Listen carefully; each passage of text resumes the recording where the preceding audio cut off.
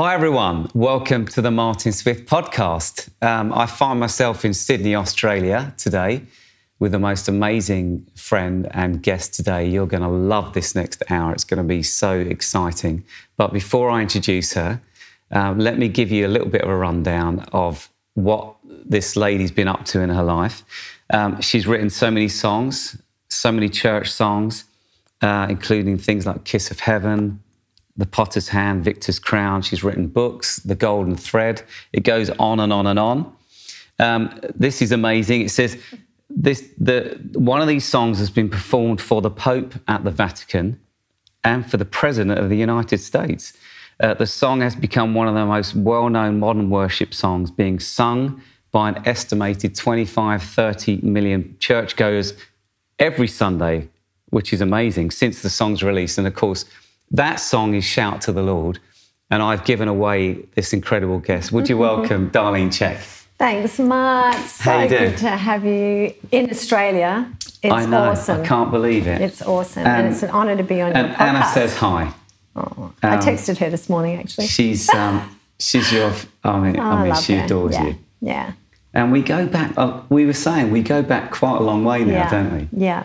It's been quite a few years, and I remember hearing about you and what you were doing, back sort of 1995, and I was playing in a band, and we'd heard about all this amazing stuff coming out of Australia, all these songs and this church, and incredible. So I think I reached out, or you reached out, I can't remember, but we connected, and that was the beginning, wasn't it? Yeah, it was really special. We connected at a music festival, I think, something like that. And our kids were there, and you were so kind to the kids. And for me, that's like the test, right? Because some people push past your children to come and talk to you, and I was like, but you were like, hey, and who are these people? And it was just, and we've loved you ever since. No, likewise. But I remember that festival because you're Australian, I'm English, all us guys were English, and we're in America doing these festivals. Yeah. Which, well, certainly for us guys, they're just massive things. Yeah. Up to 100,000 people in a field. Yeah. And you're like, I've never seen anything like this. Yeah. And then they want to buy T-shirts and have CDs signed, and then they have things called, you've got a signing scheduled, and we're like, what's a signing? Yeah. Never done that before in my life. No, you have to come with me. People get in a queue and you have to shake.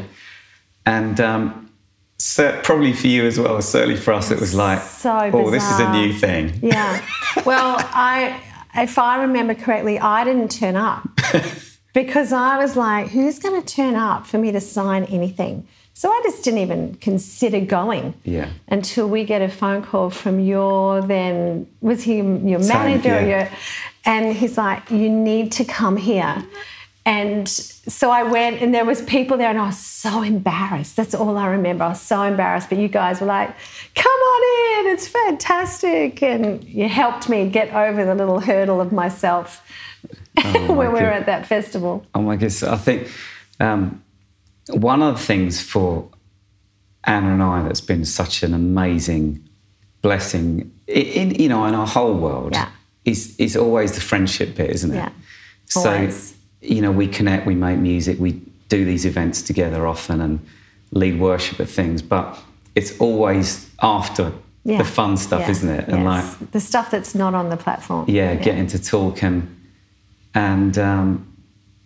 we often say in the Smith household, we're really thankful for the Czechs because you've always sort of been one step ahead of us. You had children slightly before us, and then you had teenage children slightly before us. And how do you do that bit? Yeah. And then how do you do with all the money side of stuff, and then this and that. And Mark was always, we'll get on to Mark, your beautiful husband. Amazing. Yeah. Well, look, now I've mentioned Mark. Tell us about your family and Well, Mark and I, next year, we would have been married 40 years. Wow. Okay, so we've been together since we were 17. And, he's always been just someone who's confident in who he is. Like he's never been frazzled by, celebrity or, he's always been my biggest cheerleader, our girls' biggest cheerleader. He just says, if you're going to do it, you better do it really well. Yeah. So, he was like, because it's going to cost all of us. Yeah. So if we're going to do this, let's do this. I'm like, oh, all right. But he's always been the same. He's the most consistent, emotionally consistent person. Yeah. There he's married to me, and he's just amazing. Yeah.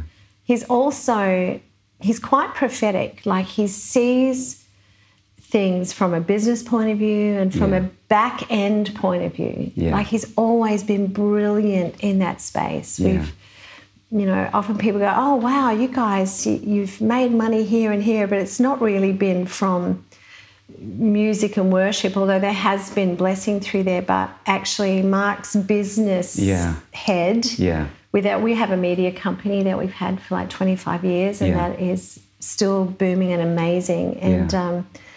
And just the way he does real estate, and now the way he leads a church, like he's quite creative, insightful, I say prophetic, and very, very wise. Yeah. That's my hubby. He's always been the guy that I've rung. Yeah. At 2:00 in the morning. Yeah. Bro, what? Yeah. How do I do this? Yeah. And he's like, right, sit down. Yeah. This is what's gonna happen. Grab a cup of tea. Yeah. But it's interesting hearing you talk about, businesses and that, because I think people listening to this podcast, a lot of people in the worship community, a lot of young people as well think, oh, like all those guys do all day is just like they get up and then they're just singing all day, they're singing the song of the Lord all day till midnight, and they don't eat anything because they're just, in the presence of God all day. Yeah. But actually, like King David, was multifaceted, wasn't he? He was the one that God loved the most. Yeah. And yet he did so many different things. So many things. He ran the kingdom. He invented musical instruments. He ran the palace. Unusual mix, wasn't he? Yeah. Really, and so I think that is important to point out that for people listening, it's okay to do other things. Well, in some ways, it refines when you get a chance to actually write or lead or whatever. Yeah. The other things are a little bit like refiner's fire. With people, with relationally, all of that really helps when you go into a crafting moment when it comes to songs and leading people in worship. I think because you have a deep empathy for the people and compassion, the people that you're leading, because you kind of understand them a little bit more. You're walking. One thing about King David, it says that he went in with the people and out with the people.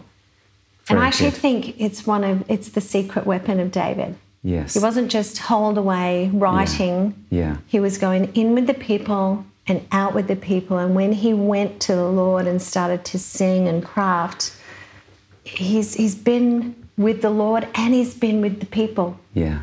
So he's in the muck with the people. Yeah, I love that. Yeah. So the songs have got a piece of muck attached to them, which makes them gritty. Yeah. It's really good. And it's, it's great doing all these different things, but also in all of it, we've just got to keep our hands clean, haven't we? Yeah. In everything that we do, not just writing songs, leading worship, call it the sort of ministerial bit. Yeah. But in every area of our life, you just got to stay on track, haven't you? Yeah. And that's the hard bit, isn't it? Yeah, it is, I think. And that's why we need each other. Yeah.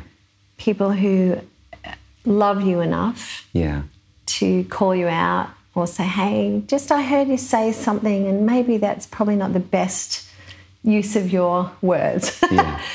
People who love you enough to do the journey. I think it's really important, especially in these days where everything is under the microscope. And I just go, well, if we've got nothing to hide, yeah, then it's going to be okay. Yeah, yeah, amazing. So I remember year 2000, I think it was, you inviting Delirious, the band I was in, down to Sydney for the Hillsong conference. Yeah. Us turning up on that earlier, like early in the morning, isn't it? 6 a.m. First flight in. Yeah, travelling all the way from London. Yeah. Oh, we what land. did we make you do? And no, it was fantastic. Okay. And all the team were in black suits. Oh, yeah. You know, black, looking sharp, black shirts, black ties, you know, like military, like, you know. And we're just like scruffy, you know, ripped jeans, just looking like a rock band, you know. Yeah. And we just thought that's funny, and like how you allowed us kind of to do what we were doing. But at the same time, I was just in awe of what you guys were doing. I remember standing, you know, with the people in the auditorium, and you're up there leading like an absolute warrior. You know, like when you know when you do that front foot thing, you start rocking the Darlene Zschech rock, and there's all these people on stage. Yeah, like it felt like hundreds of people. Like, and I remember asking you about that because there was only 5 of us. Like, how does all this work? You've got like, and it just felt like a pageant of praise. Yeah. Like, oh, I love that. Yeah, it like breathtaking. Like, oh, this is.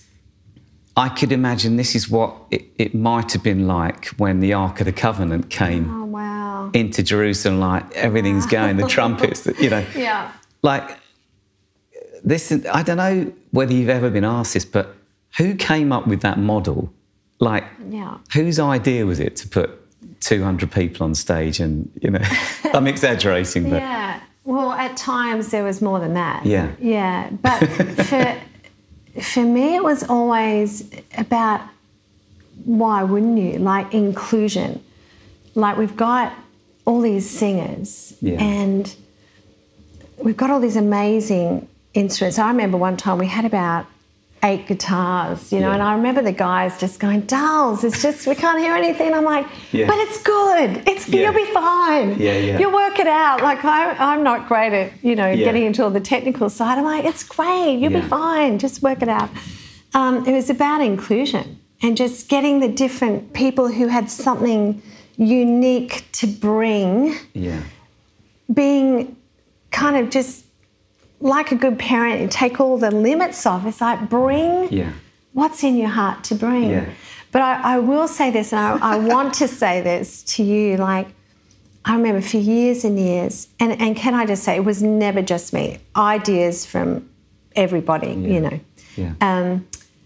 But we were always really piano-led and vocal-led because that was kind of my world. And, you know, when Jeff Bullock it was piano and Russell and then we heard the Cutting Edge story and the Delirious story. And because we had all these young men and women, guitarists and acoustic guitarists and singers and writers, but you modelled for us this new sound of praise and worship that was guitar-led. Yeah. And this awesome young man just singing his guts out for God. And we're like, oh, you can do it. Yeah. We can do this. And then we, you know, thank you times a million. Oh, that's funny, isn't it? You know, and then the guys were like, come on, you get up. Like, come on, Martin can do it. Yeah. Like, let's go. Yeah. And then you came out and you modelled by, what's the word, when you're up close to osmosis. It's like you modelled something for the world that we just took that and we never looked back. Anyway, this is about you. No, but I want them to hear it because it's actually, that's how the kingdom works. Yeah, yeah. You know, and I love that about the kingdom of God. Yeah. And if we are secure, lovers of Jesus in this creative construct, it's like we can all borrow and learn and bring the very best to the table. That's so exciting. Yeah, amazing. I mean, you and I have a mutual friend, Graham Kendrick. Oh my who, word. of course, wrote the Pope. Yeah, all the huge songs. You know, Shine Jesus Shine, and we love Graham. Yeah, and he was kind of like, he is the grandfather of worship in the UK. In the UK, yeah. And you know, every generation passes something down, don't they? And all we did was sort of take what Graham had and we just turn it up a little bit louder. That's wow. That's all it was, really. The same thing. Yeah. And it's fascinating for me as I travel around the world, seeing how much the Hillsong model of worship, you know, that's again that pageant of praise. It's infiltrated the whole world, and of course your heart behind that was the mum thing of let's just have everybody on, and I love that about church. It encourages kids of all ages, doesn't it? Yeah. And you don't even have to plug them in; they're just listening and they're just there. But we are at another time in history, though, aren't we? Where you kind of feel like something new is about to happen. Yeah. Which will again break the mould. Yeah. And I don't know what that is. I don't know, but I mean, maybe you do. Do you have any feelings of like what it's going to look like the next 20 years? From a sound point of view, I don't really. Yeah. And I kind of like, I feel like that's kind of someone else's thing to pull out of the ground. But I do think it's going to take bravery, like a sense of fearlessness. Yeah. And I think that will be that in itself will bring a new sound. Yeah. It's going to have to be fearless. There can't be any fear of man. Yeah. And, you know, I've said to you before how much I love your Ruby. She's fearless. When she gets in the presence of God, you know, she's fearless. She just, it's like she's a flame. She's just a flame on legs, you know, for Christ. And I feel like it has to be that. Yeah. Or it's not going to break through like it needs to, because the noise of the world is just getting louder and louder. Yeah. So this next wave, when it comes to the praises of God and the worship of God, it's going to be brave. It's going to be fearless and mighty. Yeah. You know, I feel like it's begun. It's like, I don't think we're waiting for it. I think it's begun, but we've just got to now follow the Holy Spirit and be really brave in doing so. Yeah, I love that so much. We'll revisit that in a minute, because I want to talk about a little bit more about that. The sort of the buzzword is purity in worship at the minute, isn't it? Yeah. And I want to talk about how we navigate that. But rewinding, so I'm back in the auditorium. I'm watching you leading worship, Hillsong Conference year 2000, thinking this is the most incredible thing I've ever seen and experienced. But then the joy of sort of, like you say, becoming friends and our families interacting. And actually a lot of people would be surprised how much love and friendship there is within our community, isn't it? And in some ways, very little competition. I think we really do cheer each other on. It's amazing, actually. And then, you're inviting us into your house, and I think we came down to Australia with our 6 kids and stayed in your house for a couple of weeks, and all the kids are on mattresses and love it. I always remember, a couple of things. Classic Brits forgetting to put sunscreen on. I was going to say, do you remember me following you all around with sunscreen? Guys, you've got to understand. You've got to... And like, no. We're fine. It's fine out here. Yeah. And then like an hour later, we're completely pink. But anyway. The other thing I must confess is that I hired a van and I crashed it into your wall as I was reversing, and Mark was very gracious. He did one of those, it's fine, but, I was young. It's all right. Our children did it too. It's fine. It's fine. I probably did it as well. It's all good. And it's then only a thing. I know, but I thought about that for years. But do you remember when you came and stayed with us? Ruby was about to be born. I'll never forget it. I'll never forget it. You know, so we'd had 4 by then, and I always remember, again, like we didn't really know much about hosting, and you'd flown all the way from Australia to England, and for some reason we had the bright idea of, we don't have a spare bed, so we're going to buy a blow-up inflatable bed. We're going to, it's going to be great. I think the following morning you woke up and it had deflated overnight, hadn't it? And we just slept on the ground. Yeah. And I felt so bad about that for years. I was like, Anna, I think there's a puncture in it. And they've flown all that way and they're just lying on the floor. But we laughed about it. Oh, yeah. I mean, I just love it. But that's the stuff, right? Yeah. It's the stuff. And then, you know, Anna was pregnant with who was to be Ruby. Yeah. We're having food one night. Yeah.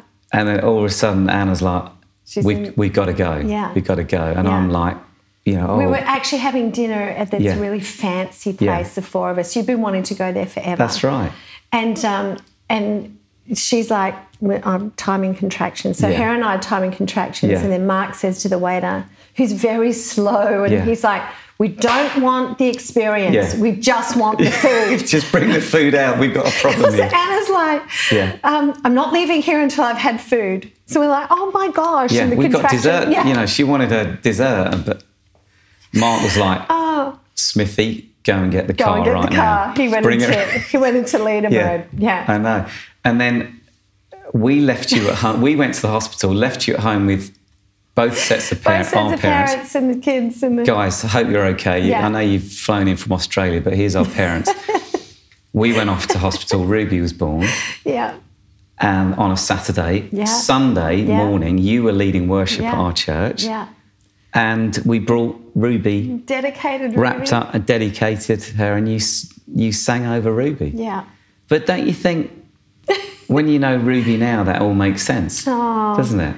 Makes me cry. I know, I love Ruby so much. And when I see her, I feel very protective of her. She's a very, very special child. Yeah.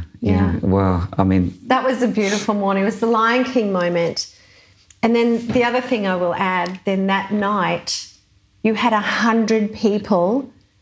literally 100, because I remember the midwife coming to the house to check on Anna, who'd had a baby 24 hours earlier, absolutely freaking out. And we're having a huge party. Massive party. And we're like, woo, come on in. I know.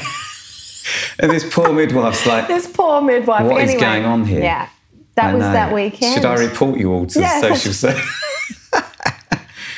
But great days, you know, and... You know, like it's hard to make old friends, isn't it?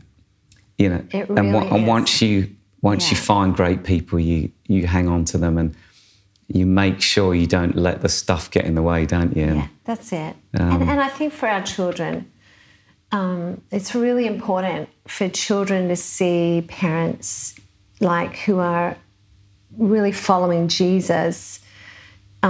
How they relate and have normalcy in the midst. And because, you know, I loved how when Zoe's getting married and her and Indy are talking, and I'm like you can't, that is really, really beautiful. Yeah. You know, and that, but it takes time and intentionality to build long-lasting friendships. Yeah, I know, it's amazing.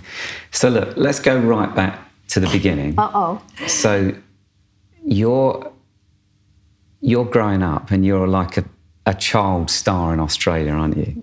You know, and you're sort of got your own name developing, and then you obviously, you know, you end up in this world called worship leading and church and all of that, and then writing all these songs. And how did that? What was that journey? Explain to us, like, you know, your upbringing and how you ended up being at Hillsong. Yeah, like I was always singing. Yeah. You know, been paid to sing since I was 10. Amazing. So, yeah, odd. amazing, but odd. Yeah. Always been a little bit different from what's going on in the world. But got radically saved, 15. 15? Yeah. I was already living out of home. Wow. Long story. And then when I started going into church, I was living at the back of a single mum's house, and she lived just around the corner from the church my father had started going to. Wow. So he actually took me to a youth meeting there. That's where I got radically saved. And then I just kept going. Yeah. I was at everything. Yeah. And the two women who took me under their wing was the music minister and the choir director. Yeah. And they invited me to their table. Yeah. So I kind of was the kid that grew up, beautiful parents, but they were working through their own stuff. Yeah. And the music minister they just kept discipling me into Jesus. And I tried to sing at church, but to be honest, the first few years I wept as God was just doing a work in my heart and, teaching me. He's like, he said to me, you never need to perform for me. Right. So I'd only ever known performance. Yeah. So he just put that to death in me, which was really interesting, but it was very deep and beautiful. Yeah. Just restoring my identity to him rather than what I did. Yeah. Because it was ingrained in me from a little child, perform and... Amazing. Yeah. So eventually, then Mark and I started, I met him in a band, he's a drummer. Yeah. We started going to high schools, doing high school ministry. Yeah. And I could do that. We'd sing kind of secular songs and then someone would get up and preach, and then we'd do more worshipy songs, Keith Green, that was kind of where I was coming into that world of Keith Green music and just getting wrecked, right? Yeah. Every time I touched worship, I got wrecked, and I had to kind of keep, what is the power of that? When you use the word wrecked, what does that mean? My heart, I'd just weep. It was like I could feel the Lord in my heart. Yeah, yeah. And I would just weep. Yeah. My best friend at the time, she said to me, are you ever going to stop crying? And before God, I'll tell you, I said to her, I hope so. Because it was just but every time I went close to worship, it was very different than singing just songs. Yeah, yeah. The worship just got me. And finally, when we moved to Sydney and we started going to Hills Christian Life Centre, we wanted to be involved in youth ministry because I had been to a church where I wanted to be involved in worship, and I took my keyboard in and they'd said to me, that is the devil's instrument. And if you bring that in here, you won't be allowed to come back into the church. Amazing. That's my Korg Poly 6. It's right? crazy, was isn't that it? the devil's instrument? I know. So it wasn't even a drum kit. It wasn't even just it was a keyboard. Korg Poly 6, my friend. Yeah. And so I kind of marched back out, and I thought, well, I don't ever want to be involved in music ministry because that's weird. Yeah. But let's do youth. So when we came to Hills Christian Life Centre, Mark and I were like, let's be involved in youth. And they said, no, we don't need anyone in youth. We need someone in worship. I'm like, oh, my goodness me. So it was a bit of a wrestle, but we finally were like, well, this is what's needed, right? Because that's what we do, right? Yeah. This is following Jesus' life. It's like, where's the hole? Okay, I'll do that. Amazing. So I resisted. It's incredible, amazing. But I've always admired that about you. You know, there are some people that lead songs, aren't there? Yeah. But it's like you going to war. Yeah. Every time, and I can see that it's like every time it's important. Yeah. And you don't mess around. It's like you're going into battle.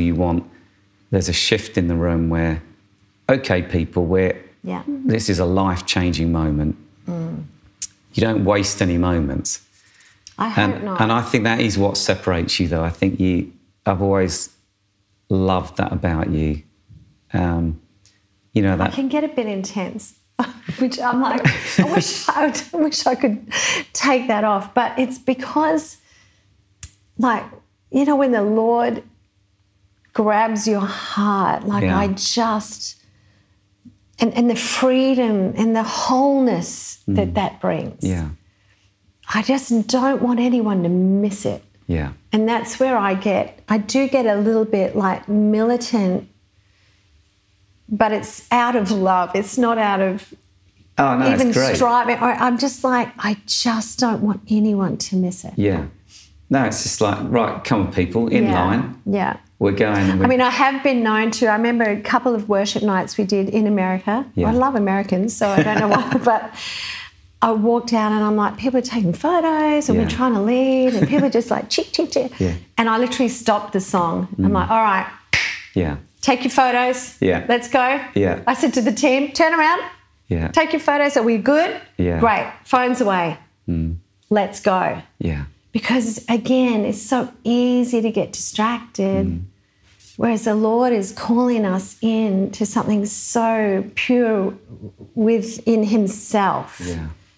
And it's through that, you know, that we experience transformation in his presence. And, I'm a... Amazing. Let's go.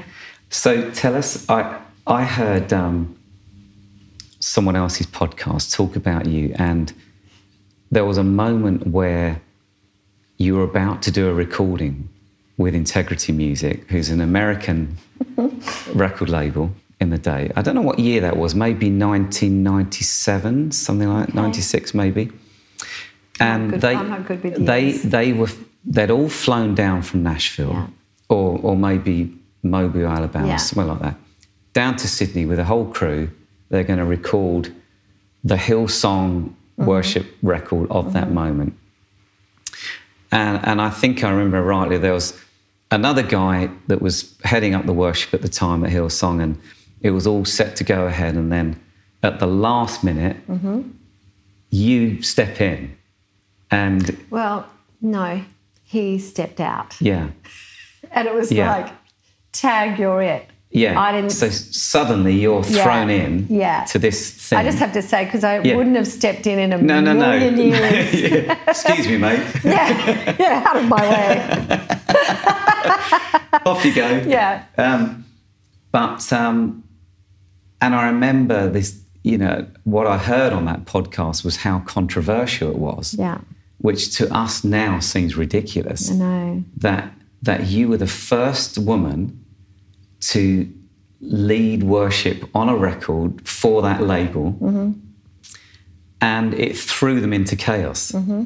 All the executives, you know, you're talking about a white male board of executives saying, oh no, there's this woman down in Sydney and she's now fronting this recording. Yeah. Whoa, can we do that? And she's like wearing a trouser suit, like this is like this, everything's radical. It's so funny now, isn't it? But, well, at that time it's really funny because I was pregnant. Amazing. With Chloe, which really threw everybody. Yeah. Like, she's not only a female, she's actually a pregnant female. Oh my goodness. Yeah. So like taboo. So many things wrong about it. But I think people need to realise how groundbreaking that was and how amazing you were as a pioneer to step into that space. And of course, all the brilliant worship leaders that have followed that we would know and love, you know, Carrie Joe, Jen Johnson. My darlings, you know, even my own Ellie. Oh my God. You know, would have, you know, Brooke, all, you gave them permission. And now the world is full of everyone leading worship. And you think, how beautiful is that? But how crazy that there was even that thought. I know. And, you know, so thank you for that. And that probably wouldn't... Interesting for us as a team, though. The radical thing for us as a team in that moment was not about me leading, because we had others, female worship leaders. It was never a deal in Australia. Yeah. It's never been... I've never felt less than because I'm a female. Yeah. Never. Yeah. Never in my life. only once being in America. Yeah. But anyway, that's a whole other podcast. Okay, that's volume 2 of the podcast. But for our team, it was because our friend and pastor had made a mistake and he had to just go into another kind of healing journey for a while. Yeah. We were so loyal to him. Mm. So it wasn't just me. All of us were really wrestling with that. Yeah. How can we do this? It feels so disloyal. Sure. To him. And I remember, because I said, our pastor had asked me, and I said, not a chance. Yeah. I am not doing that. Yeah. But I remember sitting on our driveway at home, just crying. And it was like 100 degrees. We were eating popsicles. I just remember how it was. I was sitting on the driveway, crying. I'm pregnant. And pastor coming and sitting on the driveway with us and saying, you really have to do this. And that was when, and so we went to the team and I'm like, I'm really sorry. Like, I apologise, but this is what we have to do. So let's just pray. And, you know, I don't think there was a video.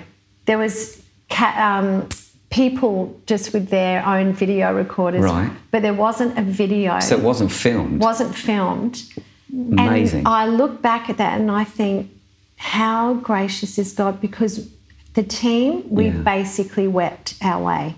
Amazing. So for us, it wasn't about the female worship leader. Yeah. It was about our friend is broken. Yeah. And we're going to lead out of this. Yeah. And that's another whole conversation. That's just another whole conversation. About in today's world, it would be unthinkable to do a project live and not film it, because that's how people digest media now, isn't it? And worship music. They want to see. Yeah. But the amazing thing about that live recording is that it went on to be one of the biggest selling records in America. Yeah. It literally just went. With this pioneering woman, you know, like fronting it. But of course, every project needs a song, doesn't it? Yeah. And there was this key song that came, Shout to the Lord. Yeah. And I was talking with Brooke about this, Brooke Leisurewood, how there are some, you know, we all get given a lots of songs. Yeah.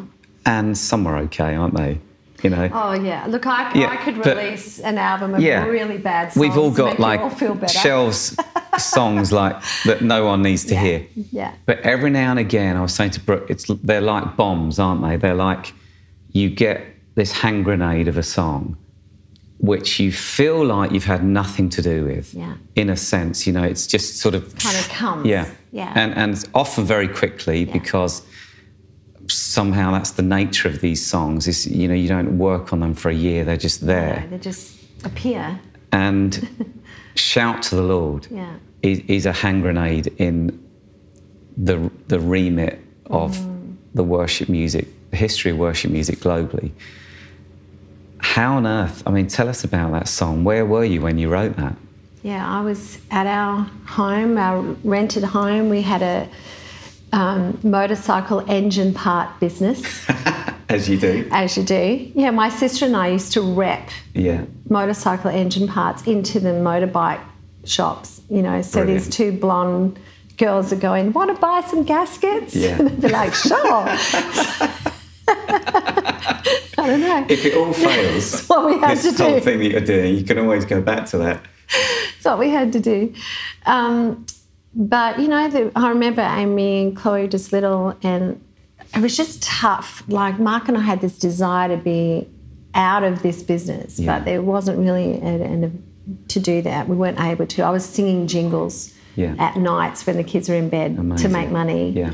And I loved doing it, actually. Yeah. It was really good. And I just sat down out of frustration and opened my Bible and really shout to the Lord. You know, I can't take credit. Between Psalm 96 and Psalm 100 is that song. Yeah. And it just, I played it. I didn't even write it. Yeah. And I didn't play it I didn't like, oh, I've got a song, let's go play it to someone. I hung on to that. Right, yeah. And just I was not very confident when it comes to writing songs. Yeah. So it was a very rare thing for me to say, hey guys, I think I've got this song. When I finally played it to our worship pastor and our music director, I made them stand with their backs to me. Yeah. Because I was just so embarrassed. And I'd be like, I love that. My Jesus, my Saviour. Change it if you don't like it, all right? Because I know it's not very good. Lord, like the whole way through. Yeah. And at the end, I remember Jeff turned around just with tears in his eyes. He's like, we're going to do that this week. Thank you. Like, it was just like that. Once it left my lips, it left my life. And can you remember the first time you did it? Yeah. We were in a race course. How did it feel? The church stood up. It was just in an offering. It was actually in an offering. It wasn't even in worship. And people just started standing up. Wow. So it was quite unusual. And it just left. Yeah. I'm like, wow, I've never experienced anything like that before. Yeah, and it's otherworldly, isn't it? It's like something only God can really do. Yeah, because it's beyond. Yeah. Our crafting, isn't it, and creativity. Yeah, it's and just that's why I can't take credit for that. It's like, did you feel the mountains? It's like, I can sing of your love forever. Yeah. There's these signature melodies that really help kind of solidify our theology. Yeah. They give us like an anchor. Yeah. And, there are, when I think about the songs of the last kind of 30 years, and Graham with Shine, Jesus Shine, and I mean, we're very, very blessed to be living in a world where these songs are accessible to the world. Yeah. And Shout, I mean, it was before we could get anything on, online and do it all. It was one of those things that I'm like, how did that happen? Yeah. We started receiving letters about this song from the other side of the world, and I'm like, I don't even know how people have heard this song. Yeah. But people started recording it, and when we're singing it and sending it. And I remember getting a phone call from a pastor, the very famous pastor, and I wasn't on staff or anything like that, and they put him through to me, gave him my number, and I'm like, no, you don't want me. You want our pastor, ring. And he kept ringing back, no, I don't, I want you. And I'm like, no, you don't. Yeah. You don't want to talk to me. And then he finally said, no, I do. This song. Yeah. And he said, I've just heard it. I've had to pull over on the freeway and weep. Oh. And I just wanted to say thank you. And I'm like, what is happening? Yeah. Yeah. So I can't take credit for it, but I've always been in awe of how God does that with certain things. And still after all these years, knowing you well, I know that matters to you. I know that when it all is said and done, if you're getting a phone call like that from someone who's touched by it, that's it, isn't it? Game over. Like, it doesn't matter about the rest of it.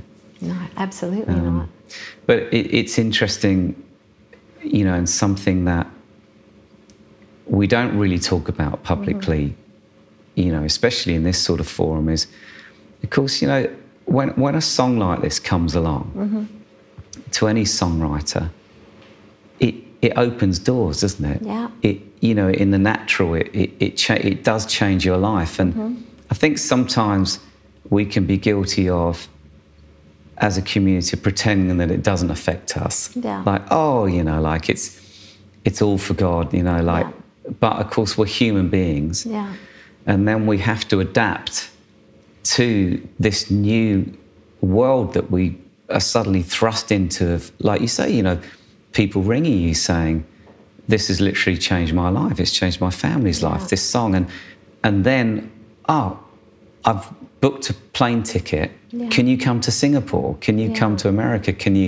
We want you to come and sing that song in our church. Yeah. Can you come to Africa? Can you come?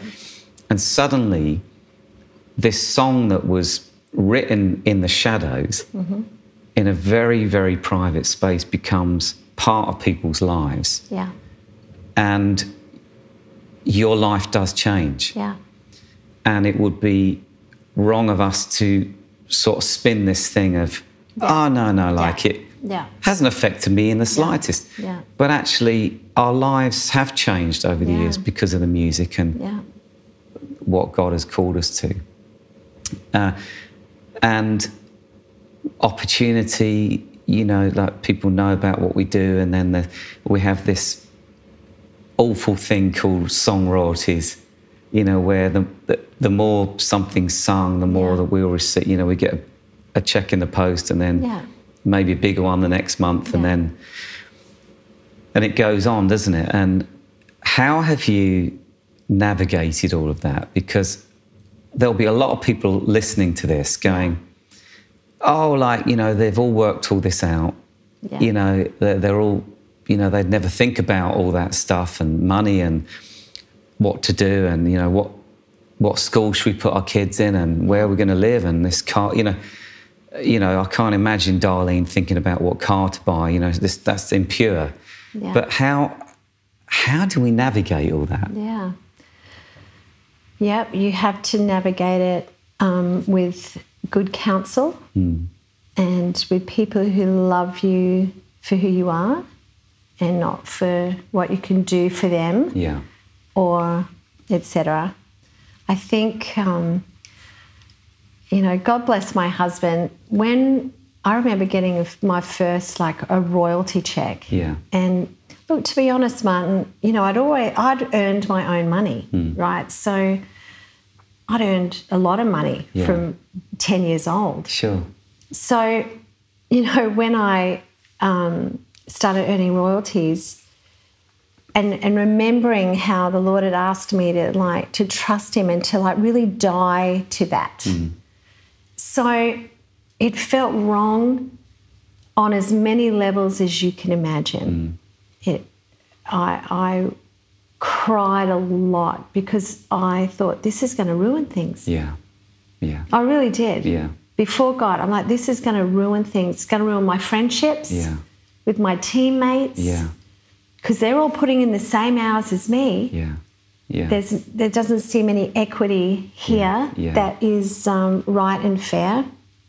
So, you know, I had to get some help on understanding even royalties. Yeah. Why? We decided as a couple that this is going to sound weird to many people, and that's okay, but I asked Mark, and then we had to have a board for a ministry, and I asked them I don't want to know about any money. Yeah. I don't want you to tell me. Because I have to know in me that isn't a part of the equation. And my husband has been so beautiful, just kind of protecting me. And look, not everybody has that at their fingertips, but for us, it was really important.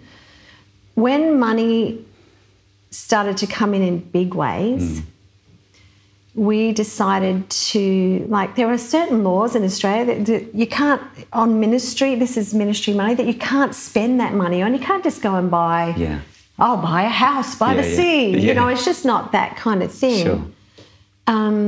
So we started Mercy Ministries, you know, really put a lot of finance in there. We started to work in... Tell us a little bit more about that, Mercy Ministries. Oh, it was a ministry we started for women who were suffering with life disorder, you know, and through some really sad things that happened, it kind of folded many years later, but we started to put money into Rwanda, which was, you know, we're building a training centre in Rwanda now. Like, it's so much a part of our lives.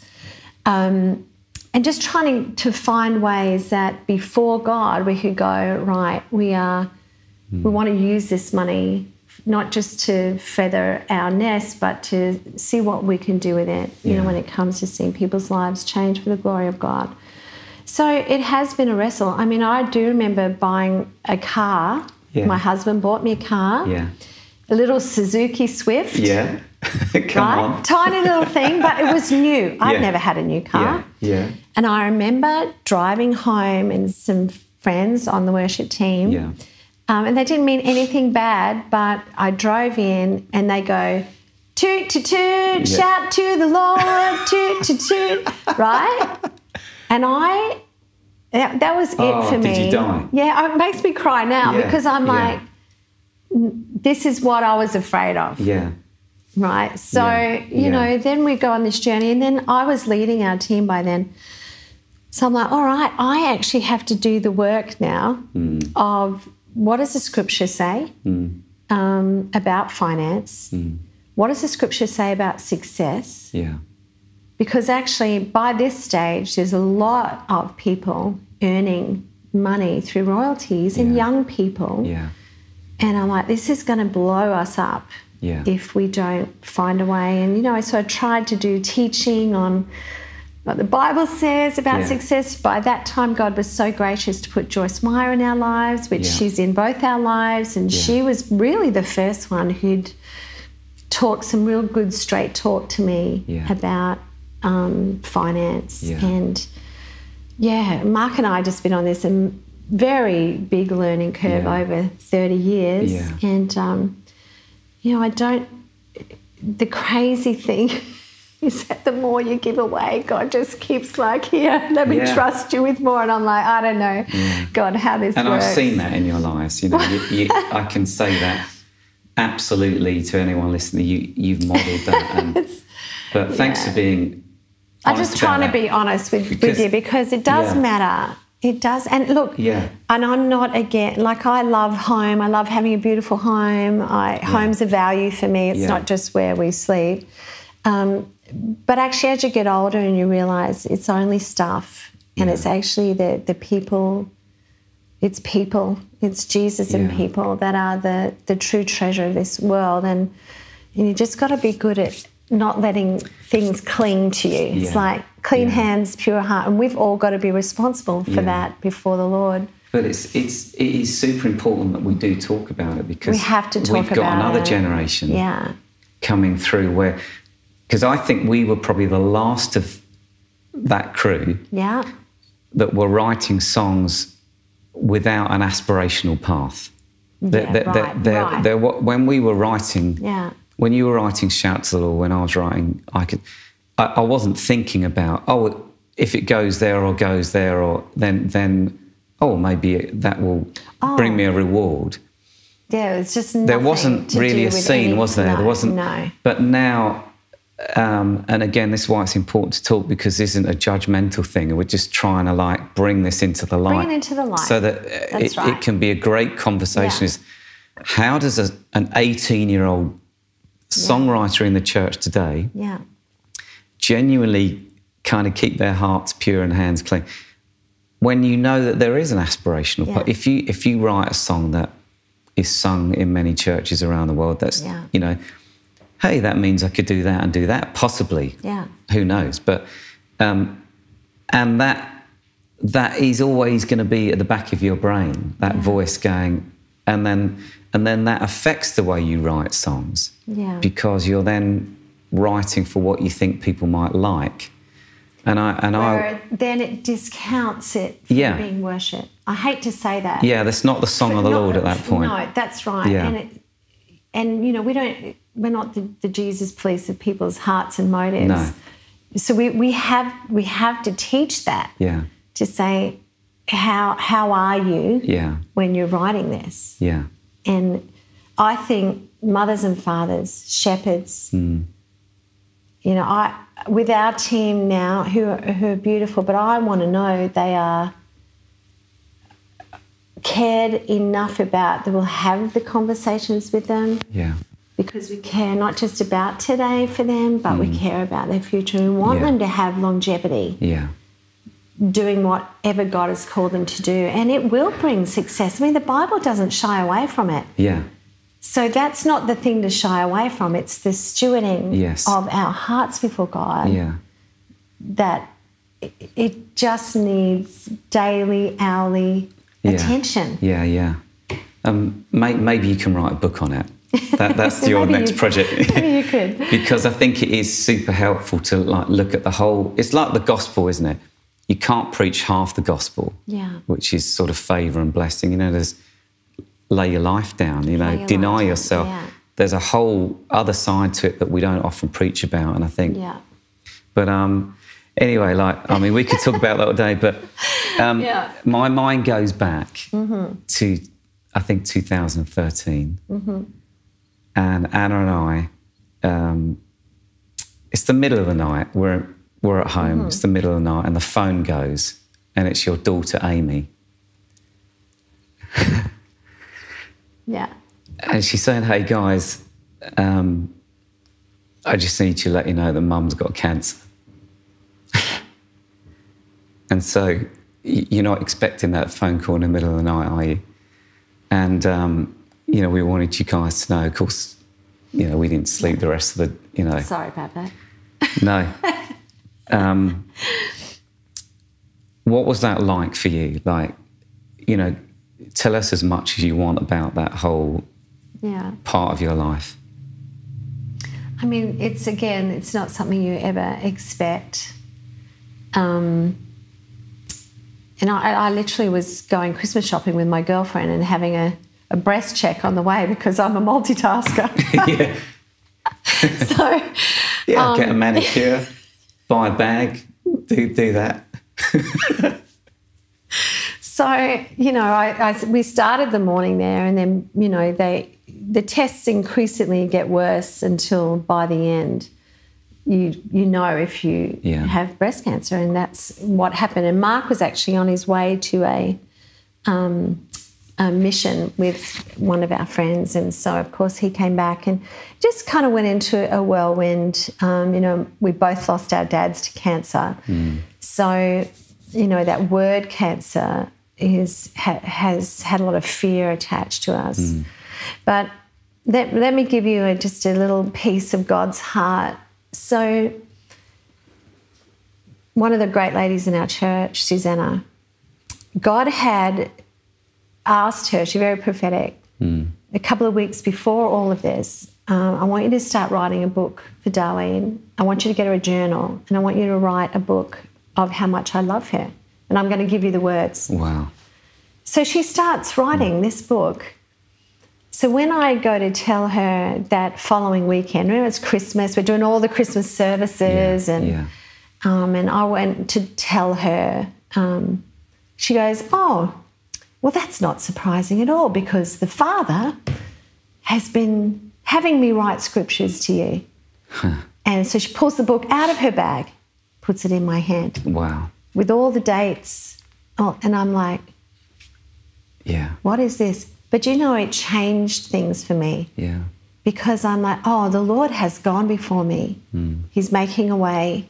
It wasn't a very good it wasn't a good prognosis. He's making a way where there was none. And so that book it sits on my desk. It's my, I still get a bit of pain and stuff I only finished medication this year. Right. Yeah. 10 years. Yeah. So I still get some pain, and I go to that book.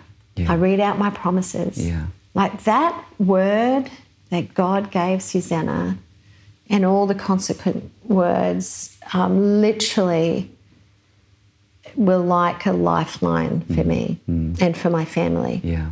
So, my husband, he's so awesome. He can't do anything. So, of course, our house now has every jar of hand sanitizer on every bench. Yeah. He puts filtration systems in the home while I'm going through chemo. Yeah.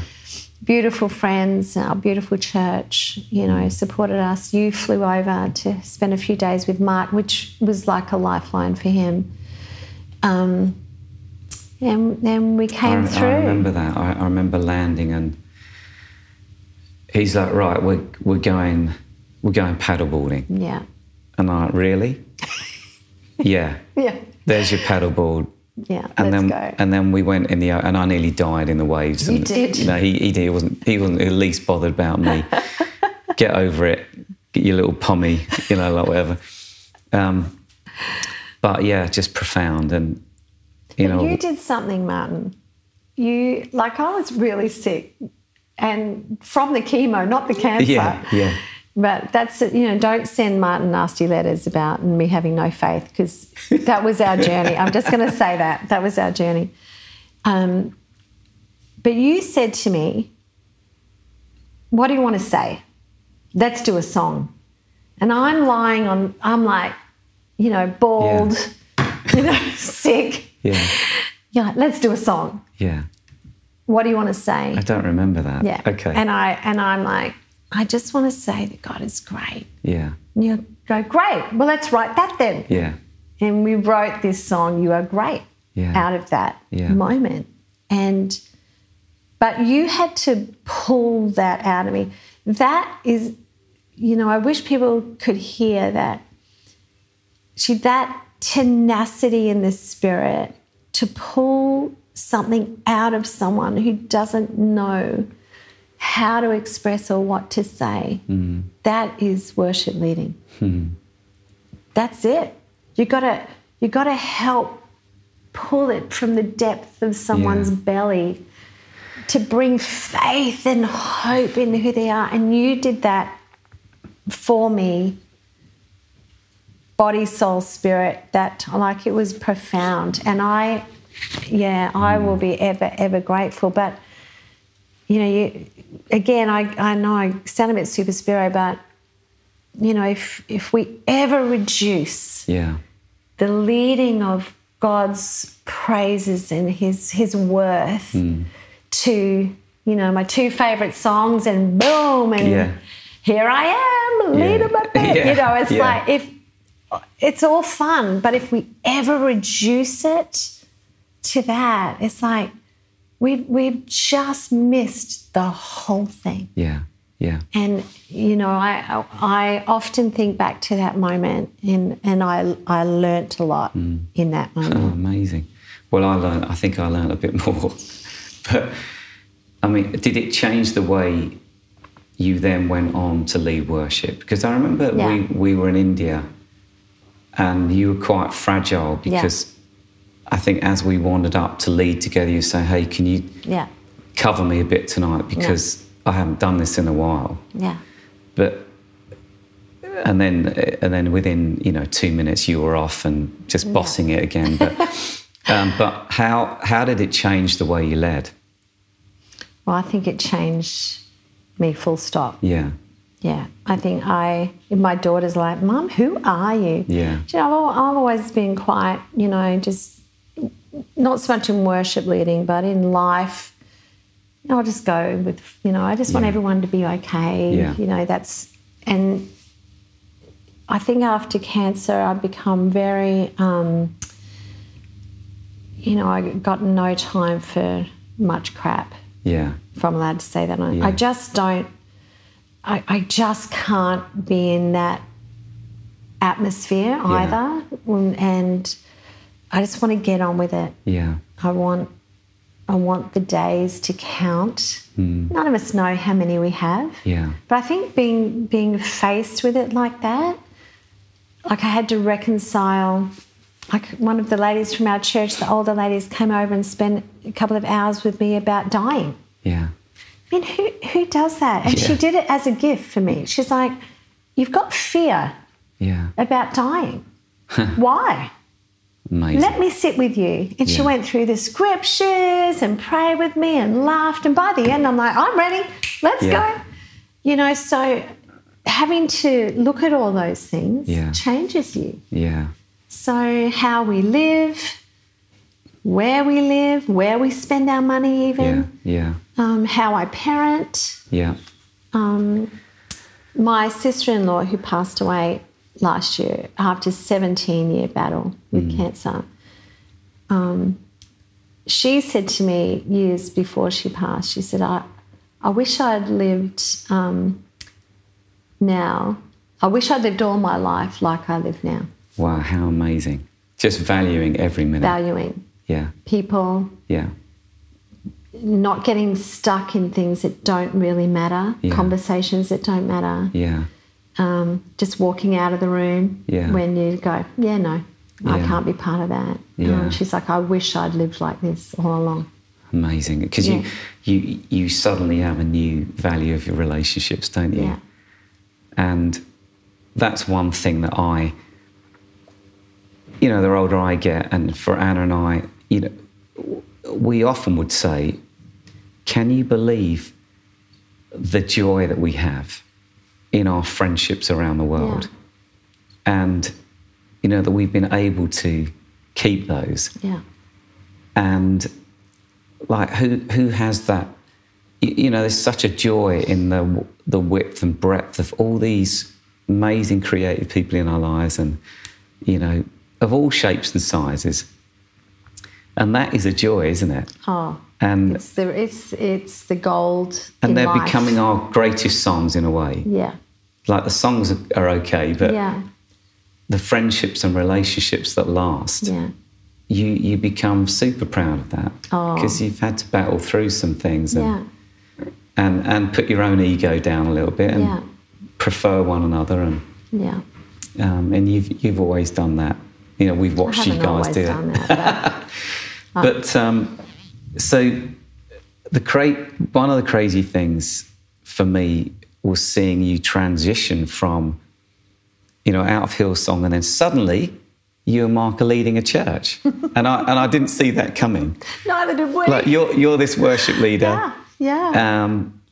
You know, Mark's running a video company. Yeah. Oh wow, you've now moved up to the Central Coast running a church. Tell us, what's that like making that transition?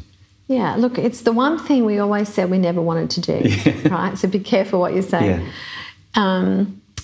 But I just remember, like, we had a lot of frustrations, and, you know, I'm not blaming that on anybody. I think it was, you know, just in ourselves, Holy Spirit getting us ready to make a shift, because I'm, you know, I cling to the things that I know to be true, you know, so it was a bit hard to get me out of that kind of area. My children loved it, you know, they'd had one home, one school, all that stuff.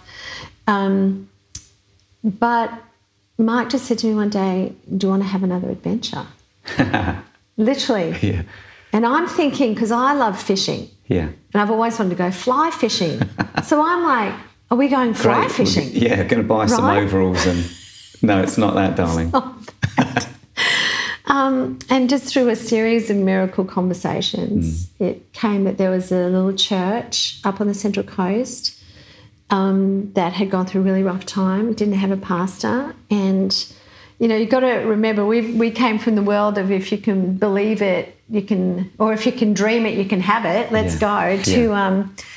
you know, here's this little church, no money, but these beautiful people. Yeah. And all of a sudden, we opened the scriptures, and everywhere we looked, it's about coastlands, and you know, Isaiah 61 becomes this, like, it's like God was writing it himself on the inside of our bodies, you know, about restoration, and the Spirit of the Lord is upon you because you're going to preach, you know, good news to the poor, We're like, what is happening? Stop. But before we knew it, you know, our house was on the market. We talked to the kids, and they were beautiful, you know. I mean, Amy and Hoodie are like, you don't even have to tell us where you're going. We're with you. Yeah. Oh, I love that. I'm like, who are you people? Yeah. So... yeah, it was pretty special. And some of our best friends, they all came with us. And we're like, let's have an adventure then. Yeah. Because I got saved, and I want to see people saved. I didn't get saved to become a worship leader. No. I mean, I just got to say that. Yeah. Like, I never thought that I would get saved and then God would use me in the realm of worship and music and singing. I just never thought that would be possible. So that was, like, just amazing. And I still love all of that. But there's this fire in my belly to see people know Jesus. Yeah. Bottom line, like, and so, like, I'm not a great preacher or anything, but I do it because I'm like, I just want to communicate it. I'll sing it, or I'll speak it, or I'll give you a hug and I'll feed you. Just what are we going to do to present Jesus to a lost humanity? Yeah. And I think that's what being, you know, pastors has just, I guess, it reawoke that in us, and now we want to reawake that in everybody, you know. Yeah. And for us, it didn't feel like it's one or the other. It was just like God saying, I'm adding this into your world. Yeah. And like Mark had never might preach. He'd taught like leadership talks and things like that. But he's amazing. He's a great leader. He's a very secure leader. Yeah. And we just have the best team, and we've got churches in India and amazing. It's fun. Yeah, amazing. And we're doing it together, and we just feel very. It's God's sacred territory, So we're very like, are we going to mess this up? Like we say this to each other all the time. Like when we pray, God, we just don't want to mess it up. So keep shaking us so we don't mess it up. Yeah. Yeah. Amazing. Look, I mean, we could go on for hours. Forever, I know, but I'd like to finish it on that thing you talked about you got saved. You became a Christian. God rescued you, not so you could just write songs, but to give that gift to other people. Yeah. And I think that's what sets you apart. I think that puts you in another space of sort of who you are and what you mean to people and to the church. And, you've always kept the main thing. And all the time I've ever known you, it doesn't take long for the conversation to get back to Jesus. We can talk about 100 things, can't we? And we natter away and then, but isn't Jesus great? That'll be one of your lines. But he is. And that is in your bones. That's in your fibre, in your being. And we need more Darlenes, don't we? We need more Darlenes in the world. And I think, it's not a surprise to me that you come out of this huge church environment. They're going to lead a church that's, like you say, you got to start from the beginning again and build it out of the soil, out of the dirt, get your hands dirty again. There's no car park space with your name on. You just got to like, and I've actually, Anna and I, we've loved that. Seeing that about you, Mike. It's like, yes, come on, like. They're amazing to do that. Oh, look. And so I think there's much more to come. And I wouldn't be surprised if there are some more hand grenade songs, that come out of this sort of life of surrender that you live. And so it feels to me like you're just getting going. Yeah. Doesn't it? In some ways it does. Like I'm doing this project. I never would have done it except my children really, Shout to the Lord's 30 years old. Wow. And they're like, you should do something to mark that. And I'm like, what? Yeah. And so we're doing 30 songs. And there's some new, there's some re-records, there's some kind of remixed. And it's called Testament. Yeah. And it was Hoodie, my son-in-law, that was his idea. Brilliant. And we've co-written a song called Testament. But it's there to look at it's. I don't even know what we're going to do with it. Yeah. Like, what do you do with 30 songs? I don't even know. But I just like, this isn't for anyone. Yeah. To please anyone. Yeah. It's like, I just want to say thank you. Yeah. And it just felt like, okay, this is a good way. Yeah. For me to say thank you to the Lord for his goodness. Yeah. And I don't know what we're going to do with it, but I hope it. It brings a smile to his face. It'd be amazing, but isn't it a brilliant season to get to where you're not that bothered about whether people like it? No, it's like great. It's wonderful. It's so wonderful. Amazing. Yeah. Well, Darls, thank you. Thank you for being on this podcast. Thank you, everyone, for joining us. Thank you, everyone. Listening to us natter along. For half of that, I forgot that we were actually doing that. I was just enjoying every minute of that. But thank you so much. Yeah. Again, like I really mean it. I think this is the beginning of so much more. Amen. And as the church evolves out of its sort of 2 decades of, big, I think your voice will be very, very important at this moment in history to simply remind people about this is about Jesus, you know. And we sing our songs to him, we lift his name up. It's not that much more complicated, you know, and we look after people, we serve each other. And that's fine, isn't it? Whether it's 20 people in your house or 20,000, there isn't a model that's better than another. We just do what we can do, don't we? And the purity thing, you know, we just got to be really careful because, you know, I can see massive things that happen that I'm like, oh, there's just so much purity in there. And I'm not the steward of your heart. Yeah. You know, we've each got to be the stewards of our hearts before God. So I would just say as we go forward, just, you know, keep going to God with your heart. Don't judge one another's worship. That's not for us to do. Yeah. And let's shine Jesus. Yeah. Because in the end, there's people that still haven't opened their hearts to the love of God. And if our worship is not leading us to Jesus, then, you know, we've got to make the adjustments because people need Jesus. Yeah.